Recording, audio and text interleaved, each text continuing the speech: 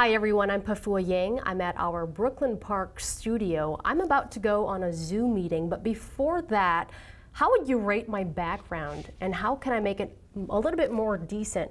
Well, those are some of the questions I'll be asking Jayne Morrison. Jayne is an interior designer from Plymouth. Hi, Jayne.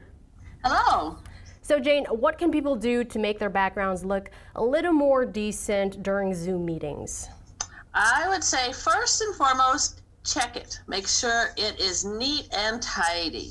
And the best way to check it is to take your phone. It's quite simple. Take your phone around your house and try different spots within your house. Check the lighting and check the background. You want to make sure you look professional, and you want to give a good image of yourself, particularly if it's for a job interview or if it's with colleagues.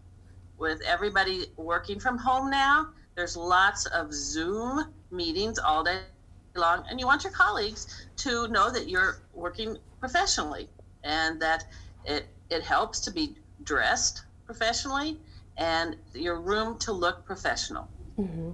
What colored backgrounds would you suggest? So that pretty much depends on the person. Color is so important. We all have colors that we look better in. I have warm coloring, and you can see from my background that I have warm tones. For other people that are cool tones, then the background could be grays and blacks and even primary colors.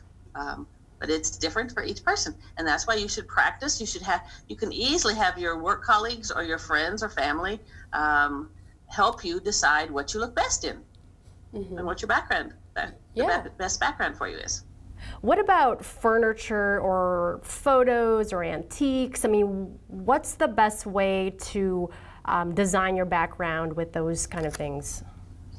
So it's easy to take different pieces of furniture, try it sitting on your sofa, sitting at your desk, I am sitting at my dining room table with a framed print behind me and accessories on either side of them.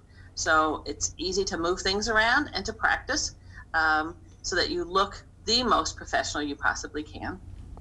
What are your thoughts on being in front of a plain wall?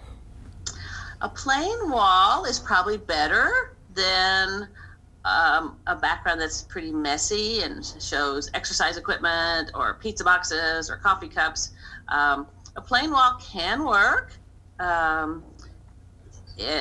And then there's no distractions, because you want to make sure you don't have anything that's distracting, any accessories or anything inappropriate on your wall or on your desk.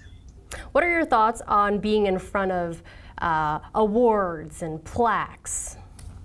And that's a very good idea. If you can pull your chair up, your office chair right in front of your awards, that's a great idea. You want to make sure it's not distracting though. Okay.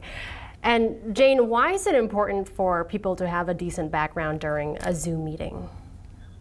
It's so important to remind everybody how professional you are, and so it's one simple thing you can do. There's not too many other things we can do to remind our colleagues, our work colleagues, or our clients that we are professional, other than having a very appropriate background. Okay, thank you so much. And we'll have Jayne's information on our website, ccxmedia.org. Reporting in Brooklyn Park, Pafua Yang, CCX News. Find more local news stories at ccxmedia.org and follow us on social media.